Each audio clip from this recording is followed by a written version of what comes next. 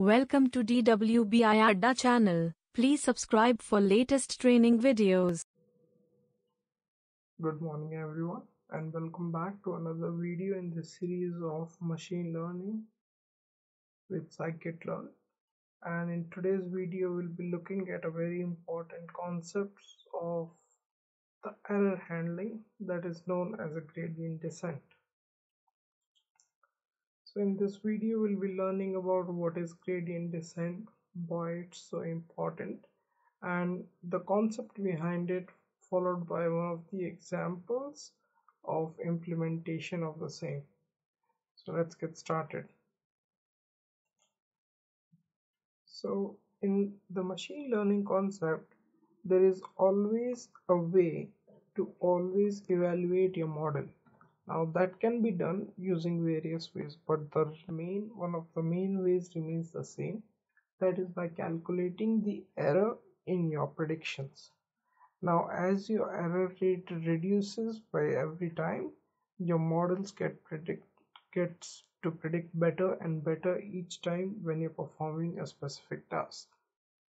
Now the image that you have in front of you is a three-dimensional image of a gradient descent. What that specifically means is the one which you are having as the global minima is the point where you're having the minimum error. Now your machine learning model can have any of the error value starting from any point, and the objective that you have in your machine learning model is to get to that minimum error. Now to handle the same, your machine learning model can take various paths to it. For example, if you are having a specific position at this location, you could be working like this. If you're having a specific position from here, you might be coming at a different rate like this. But the only objective that we do have is to get the global minimum. That concept is known as the gradient descent. It is a simplified image of the gradient descent in two-dimensional. Now what we can understand is that we could be starting from any rate or any location. Now the two major approaches that can happen to attain that global minima is in two ways.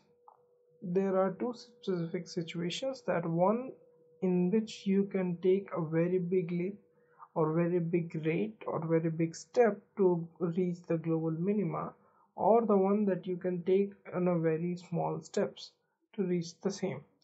Now the problem is, if you start with a very big step, the problem is that you might not go to the minimum one, because of the steps that you're taking allows you to end up on a very big steps, and increasing it on a negative side. The problem with a very small rate is that the rates get smaller and smaller each and every time, and as it gets to the global minima, it increases on an infinitely many small steps, allowing you to never reach the global minimum.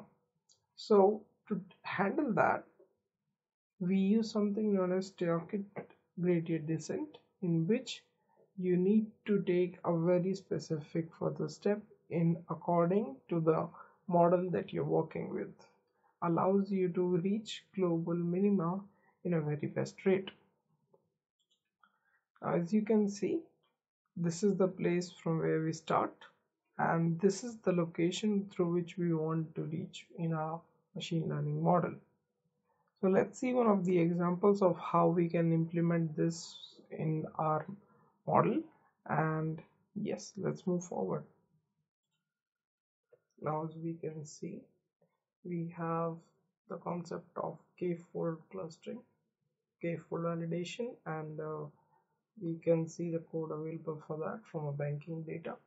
Now as we can see, from sklearn.cross validation we are importing the k-fold and passing the number of folds followed by the number of iterations, and shuffling equals to false.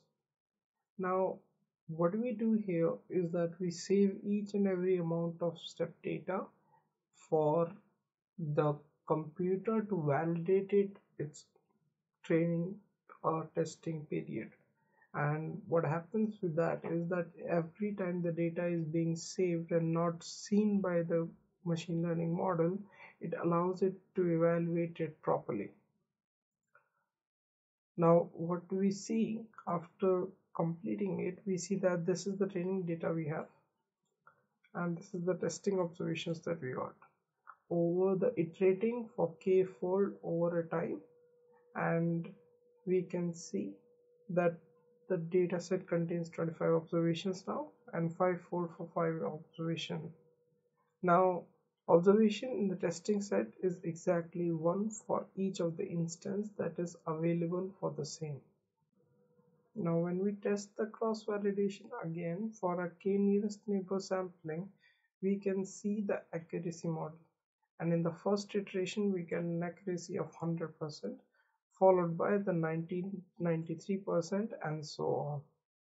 So that was the concept of k-fold and the essentials of gradient descent. We can always look at the documentation for the same in sklearn model selection and k-fold. The library is being updated now, and you still get all of the examples and the testing and training data set for the same. Okay, thank you.